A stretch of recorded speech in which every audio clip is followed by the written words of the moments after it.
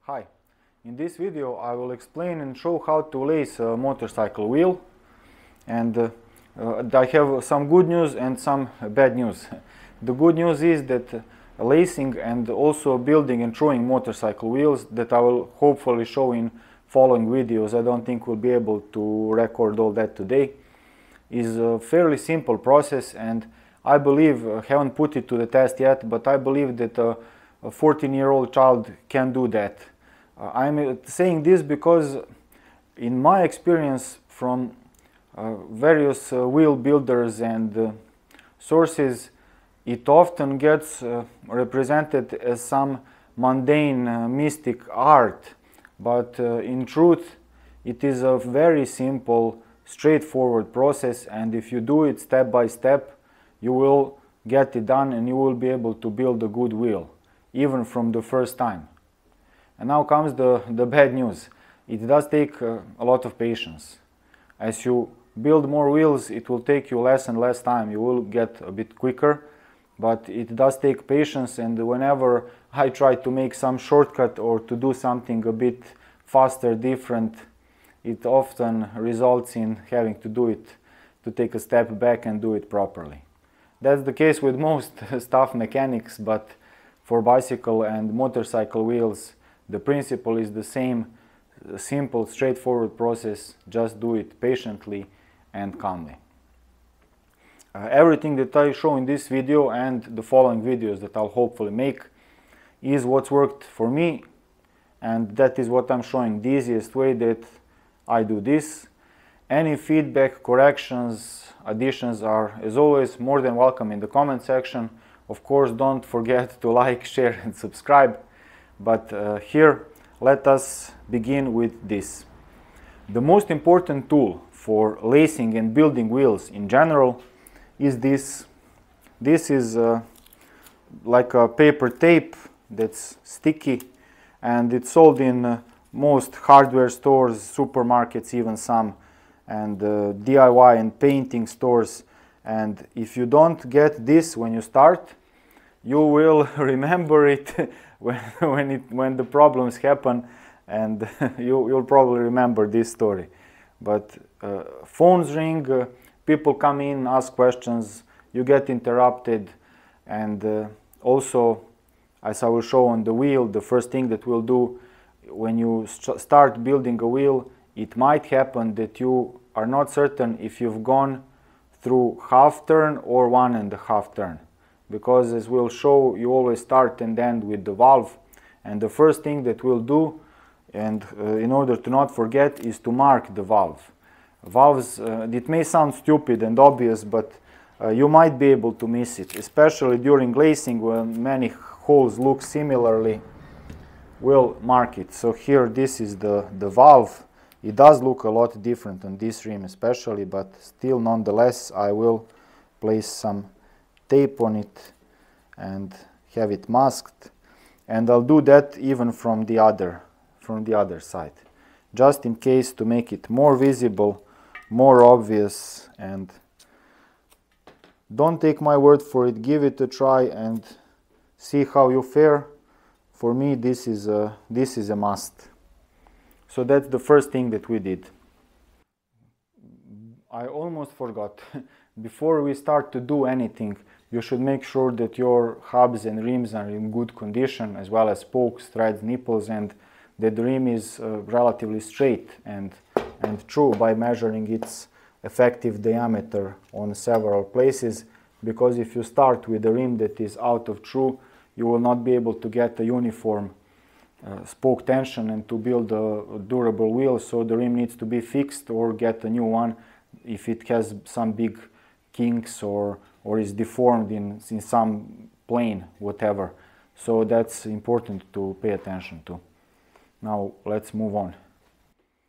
And now, before we get on with lacing and everything, in case you are trying to restore a wheel, so you've taken it all apart, cleaned it, removed any rust or whatever, so if you're working with used parts, this is very important to consider. First I will take a look at the spokes. Here we have two spokes. They are of the same length, and this was for the same wheel, but they are different. Now can you see the difference? Sometimes it's even less obvious. This spoke has this curve a bit more curved, a bit more angled, and this one is a bit closer to 90 degrees. So when you are unlacing a wheel, it is important to pay attention. The spokes that come on the outside of the hub, let's show it here. So spokes that come, let's see if this one is too thick for this hub, but that go from the outside, they are put at a bit greater angle and they have a bigger bend here, while those that come on the inside, they are pointed more or less straight forward, so they have the opposite of that bend. And when you are reusing old spokes, if you use the ones that were on the outside and put them on the inside, then the greater bend will be a bit unbent, and that creates a more needless twisting. It will make wheel building more difficult, even lacing more difficult probably, and it will definitely reduce the life of your spokes. So always divide spokes into groups. It's easiest as you're unlacing. Later, sometimes differences are even less noticeable than here. Here this is very, very obvious. The difference is great. It may not look it, but this is one of the most pronounced differences that I could find, and that's why I put these aside for the video. So that's the first thing. Sometimes you have different spoke lengths. In that case, you will have 4 groups of spokes. The ones that come from the left side of the hub's flange and on the other outside, then the ones on the left from the inside, and another 2 groups for the right side of the flange. So of course, if they are of different lengths, you might just sort the inner side and outside, and you will see which ones are which length, of course, but nonetheless it makes sense to think about this before you make it more difficult, because sometimes it's difficult to tell. Okay, so we'll put these aside now.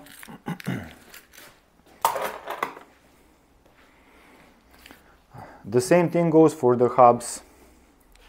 Here I will try to show it. You can see small marks on every second hole. Here, here, and here, and so on. That's where the spokes that come from the outside and pointing that way go. So I would expect that on the inside I will have holes marked in the opposite direction, because it's a cross-laced wheel, as they usually are. So I will now turn the hub around, and when I turn it around, the mark will be in the same position because I've turned it for 180 degrees. So let's see about this hole. Here I'm not sure if it's visible in the camera, but this is where the old spoke was. On the outside it's a lot more visible, it's a lot more noticeable. Here maybe this hole is a bit better. So you can always relate on the outside spoke holes, flange holes, and then maybe more easily spot, or if there are no marks, assume that if it was and if it is a cross-laced wheel, as this shows, the other spokes should be going the opposite direction, as I've explained in a video about science behind the spokes, how spoked wheels are built to be strong. You can do it the other way with hubs that have flanges like this, but then you're creating another kink in the opposite direction, and that weakens the structure. So it's best to try to use what was here. Okay. Another thing to pay attention to is which is the right side and the left side. If hubs are, and they usually are for motorcycles, are not symmetrical. So for me it's easiest to start from the right hand side, and I always do it like that, and that's how I'll show in this video, and this is the right hand side. They are noticeably different. The same goes for the rims if they are not symmetrical. So you pay attention to that, how you want them aligned. Okay, now this was just a sort of a introduction and precautions. In order to do this wheel lacing, we need to prepare the spokes, to prepare the rim, and then to do the lacing. So it's like 3 steps. Let us start with preparing the rim. In order to prepare the rim, you need to lubricate this interface where the nipple will turn. That's where the nipple goes. As you put, because you want the nipples to turn freely and easily, you don't want any friction to cause more binding or more scratching and damage. So what I like to use with motorcycle wheels, what I like to do is to use some small brush and some anti-seize paste and generously smear it here, because this anti-seize paste is very easy to clean later. I'll make a separate video on anti-seize pastes. I hope I won't forget. I always keep promising that and never get to it. So that is the first step, and you will start from the rim and do it around the whole, start at the valve and do it around the whole rim. That's what I already did here. Alternative way to prepare the rim is to use a thing like this. It's sold in supermarkets or stores generally, like some cotton wool on a stick, and you just dip it into some oil, whichever oil you have is good enough generally, and you just dip it and then use it as a brush. So that also works great, but anti-seize provides a longer anti-seize protection, so I prefer it, especially on motorcycle wheels. Then come the spokes. For spokes, the principle is the same. I use a brush with some anti-seize, and here it is. I've just smeared on one side, and I make sure that all the threads are coated with anti-seize. That will make nipples turn freely without binding and without damaging the threads. So there's no need to put a lot on the spoke itself, just on the part where the threads are. I overdid it here. And you do that with every spoke. Here we have 36 spokes, and I did it with all of them. Alternative quick and dirty way is to just take all the spokes and dip those threaded parts into this. Let me show it.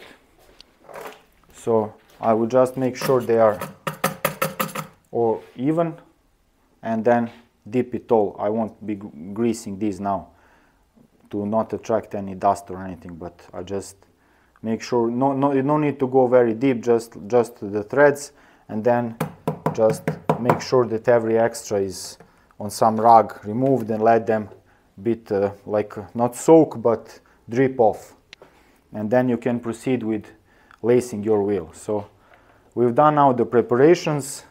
I've already did most of the spokes and the nipple holes, and now we'll get on with the wheel lacing.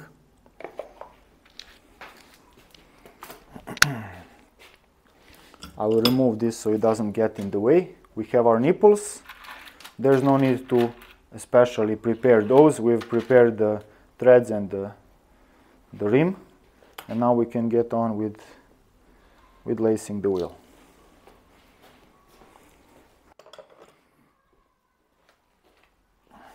So I have my tape at the ready. I sometimes even cut out a few sections to be at hand. And now let's get on. Now, you begin. Here we have new spokes, so I don't have to worry about which go to the inside, which go to the outside, because they're all brand new, and this will be formed as I finish building the wheel and do the stress relieving. So I will start with the spokes that go from the inside, because it's more difficult to start with spokes going from the outside when you have to then later, as it is crossed, get the spokes from the inside between all the other spokes that are already there. Then you will have problem bringing them up and moving them to the rim. So it's a bad idea, and that's a relatively common mistake in my opinion. So we will start on the right hand side, and here this is the outer spoke, and I know that every second hole is for the outer spoke. So I will start with one that goes on the inside. So not here, not here, but one from the inside. Okay, so here it is. This is the first spoke from the right hand side. And now, where do I put it on the rim? Let's consider that. Here you can see we have this hole goes a bit towards this direction and to the top of your screen, while this hole points to the same direction but to the down, to the bottom. Then we have two holes that go again top but towards this side, and to the bottom but towards this side. So they are opposing angles. And it is not, I want to get it right. And how do I know which one it is? Let's consider that.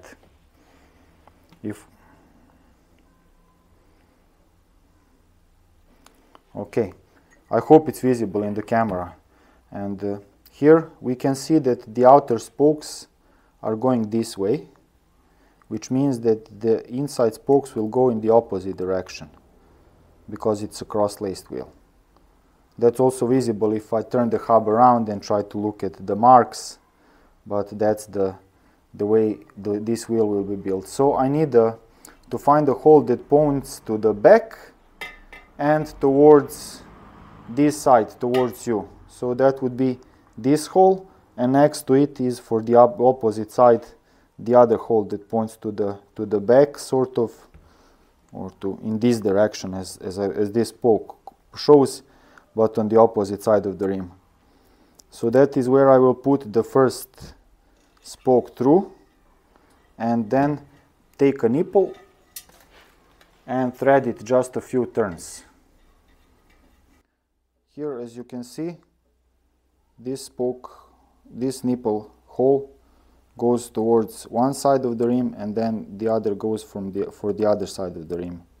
This direction, this direction. Then we have one that goes to one side in this direction, and one that goes to the right hand side, but towards us, towards back, and these go towards the front. So that's the thing to figure out.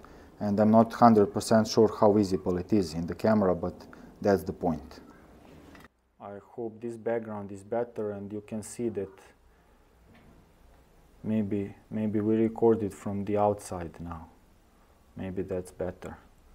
I'm not sure which makes it more visible in the camera, that the holes are all pointing in different directions. They repeat every 4 holes, but the adjacent ones are all pointing in the different directions. Here, let's try to show it. This one goes this direction, this one goes this direction, and then in the opposite ones, if I've shown it and explained it properly. Okay, so that's good. Now all I have to do is take every second hole on the hub's flange and every 4th hole on the rim. You can see now this is 1, 2, 3, 4, again shows in the same direction. 1, 2, 3, 4, again points in that same direction. So as we finish lacing, we will twist the wheel a bit like this, and then start with the opposite side spokes that will go use these holes and so on. It will be more clearly visible when we are almost done. So let us continue. This is probably not the best way to do it, but I have no other way to show it. So we go with the second one. And why do we have 4 spoke difference? We will see that when we get near the end. 1, 2, 3, 4. Okay.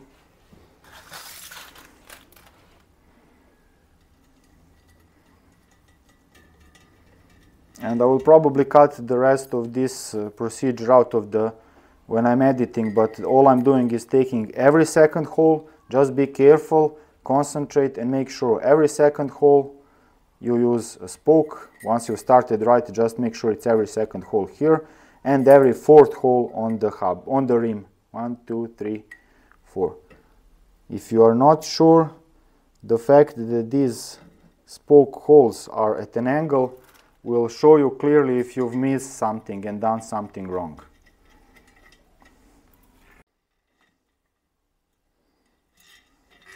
Okay, so we've laced every second hole on the hub and every fourth hole on the rim, and do a visual inspection.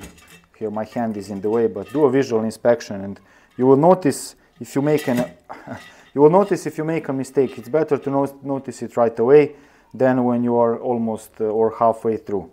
So this is the beginning. Okay, now we need to do the same for the spokes that go from the other side on the inside. And which spokes do we choose? Again, since I know that the right hand side, the outer spokes will point in this direction, I cannot twist the hub this way before we cross lace it, but I have to twist it the other way around so that when these spokes come out of this angle, they will be crossed. So the hub will be like this. And now, if you look at the hub from the top, you will notice that they have one hole left from this point and one to the right. They are not perfectly aligned because these need to follow the spacing that is on our rim. So we will choose either this side or this side. I have to look at the marks on the other side of the rim to figure that out. And from what I can see, this one has marks on the outside, so this is the inner one that we will look for, and it should end here next to this one. So we have one from the right side, one from the left side. Let's try to double check that. If I look at this rim, I can see that this hole is pointing to that direction, but towards the bottom now, so that is from that side. Spoke from that side should come in, while this other shows in the completely opposite direction, so that's definitely not the one we want. So let's now bring it back up, and I usually start as I'm looking from, so I start like from the opposite side. So I bring the spoke back in and double check on the other side to see if it's all aligned. Looks good, and now I can untwist the hub to get some more room and put in a nipple here. Just a few turns, making sure not to cross thread it. That's more than enough. Okay, once I've done this, I can completely turn the rim around, and now again all I have to do is use every second hole and every fourth hole here. But if I made the first round from the right hand side as properly, that means that here I can use the old spokes as a reference. I know that I go one place to the left from the adjacent spoke on the opposite side. So it's even easier. I don't have to count the holes, so not here but one step in between, and in this case from this direction one step to the left. Just it's all about the pattern, and it's relatively easy if you are patient and careful to see if anything is off with the pattern. Like if I put it here, I can see that that's not it. So every second hole, and likewise if I put it here, I will notice, hey, they are already crossed, it's not good. So I go parallel.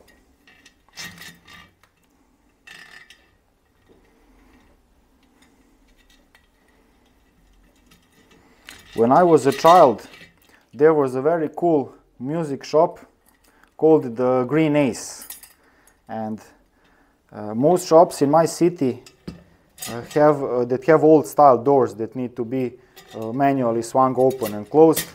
They usually have, especially if the doors are made of glass, they usually have it written push or pull depending on how the door is aligned and whether you are coming in or out. But the Green Ace, most of their customers were rebellious punk rockers and metalheads, and so the owner wasn't insisting. The doors of the Green Ace said, it's easier if you push or it's easier if you pull.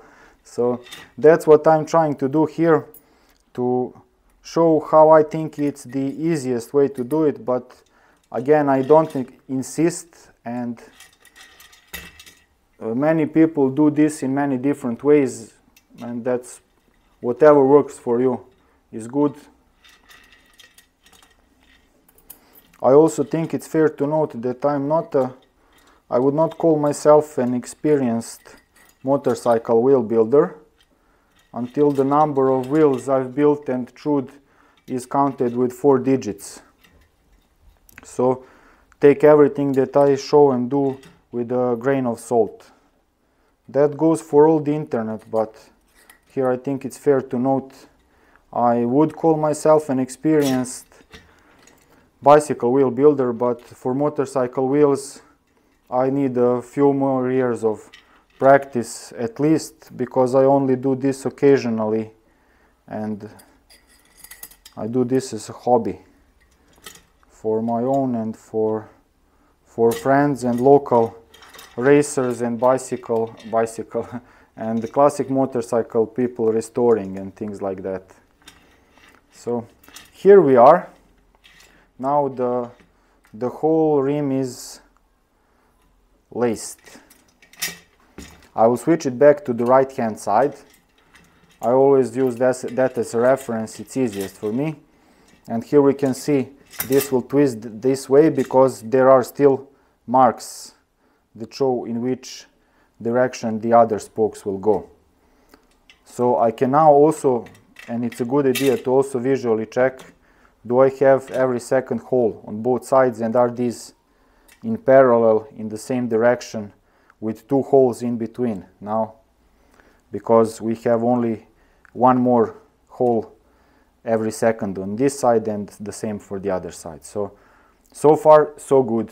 Now for the opposing side spokes, we will be going from the inside. And let me show you if we had made a mistake. Imagine if these were spokes that were coming from the outside. Now when I need to put this through, okay, I can get it through, but now how do I get it crossed without scratching the rim and bending the spoke to get into a hole? It's very difficult. So it's easier. This is easier. I will take it from this side. In this case, it does not matter where I start. What matters is that I do 1 across, 2 across, and then I will go into the hole that points in this direction towards the outside. You can see these 2 holes. This one points to the inside, this one points to the outside. That's one way to tell. Another way to tell, and that is also useful, is that in order to keep the rim in balance, I need to have 1 from the left, 1 from the right, then 1 from the left and 1 from the right. It's always alternates. So it would make no sense to put 2 spokes that come from the right in this hole. So I need to use this one. And the hub needs a bit more of a twist. And I will try to get this spoke in here in place.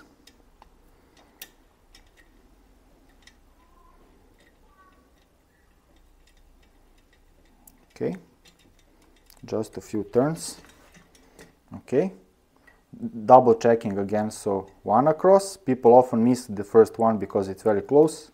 1 across, 2 across, and going to the next hole. Okay, that looks okay. Now we need to repeat that 7 more times for this side and 8 more times for the other side. Unlike with bicycle wheels, I will not be going under. I will not be crossing spokes like that, because they are very rigid and it would create a lot of problems. And it's not really necessary. So again, 1 across, 2 across, and here. If you look also, I will have a problem. It will be too long for this hole and definitely too short for the next. So it's practically, after I've started right, it's the only hole where I can get it aligned.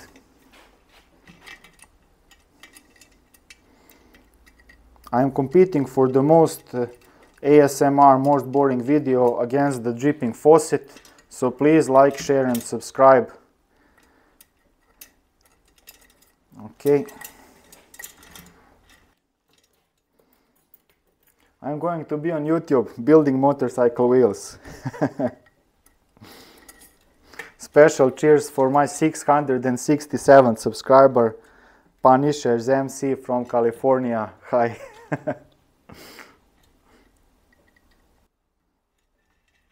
I build wheels like I ride motorcycles, surprisingly slowly.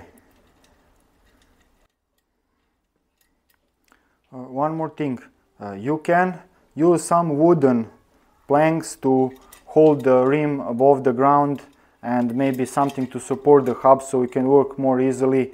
And with heavier wheels it's often a good idea to do that. And here this is for a relatively small low powered motorcycle, and I can easily do it almost like a bicycle wheel. Okay, double checking again. It's always good to double check. It's better to do one step back than to do it all over again. So let's see. I have all the spokes coming two across, and it's always one from the right, then one empty, then the other from the right, and then comes the left hand side spoke, and then again. So double check to make sure that I haven't missed anything. As I said, especially with rigid motorcycle wheels, once you start properly, it's difficult to do it any other way than properly to the end, but it's best to double check.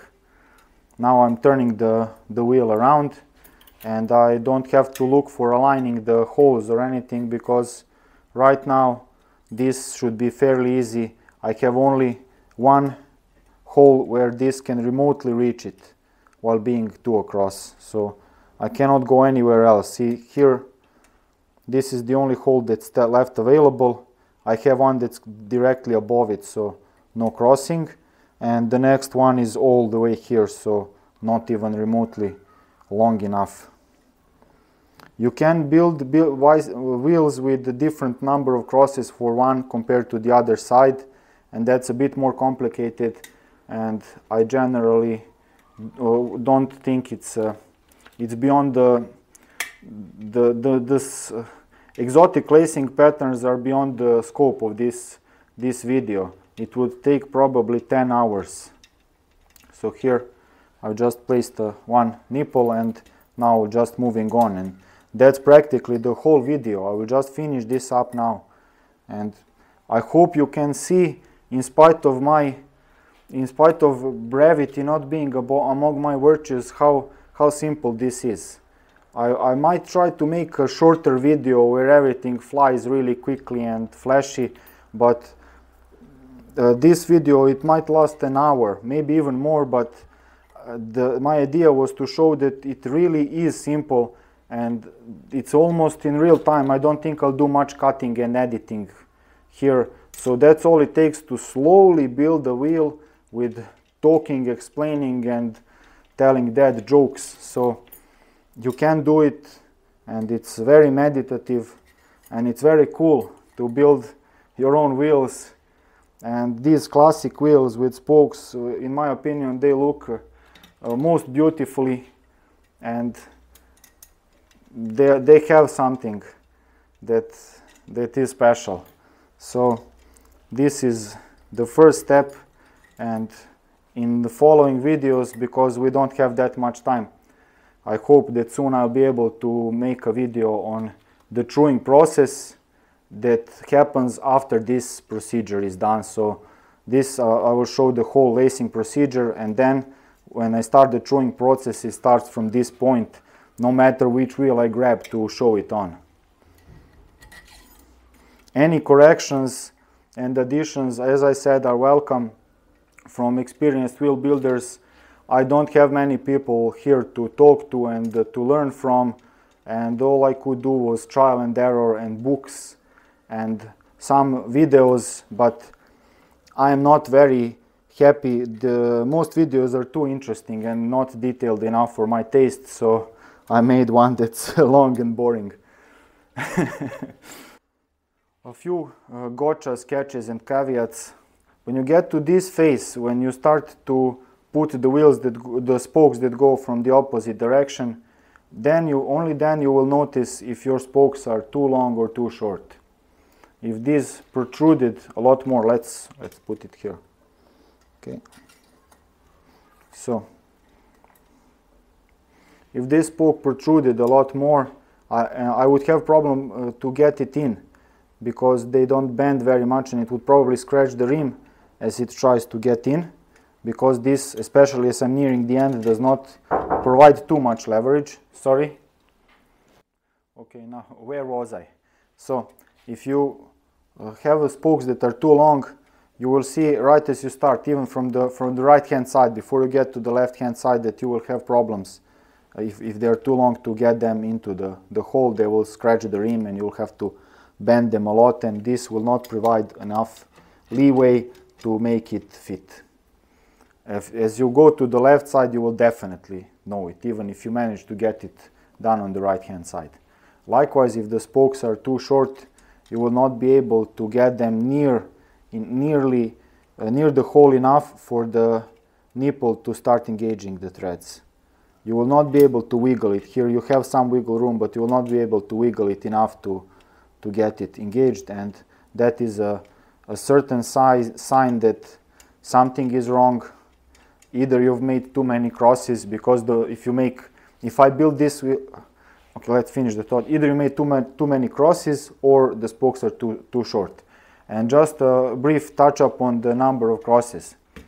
I could have built this wheel 3 across, of course. Then this spoke, if we look at it, would not go over 1, 2, but it would go over 3 spokes. So it would end up someplace here. And you can see this angle. It would go all the way here, coming over these holes, closing them, and at a very awkward angle. So it's not always possible. If there were more holes, if this hub had more spokes, then it would have been possible. But in this case, it's not practical, and the angle would have been more steeper, probably more greater angle here, so it would have some sort of a kink as it enters the rim. And I talked about that in a separate video. Here just I'm mentioning it briefly, so how to figure out that something is wrong and that you need to rethink what you're doing, or check on the spoke lengths. Sometimes they send you the wrong spoke length and so on. And that's another thing.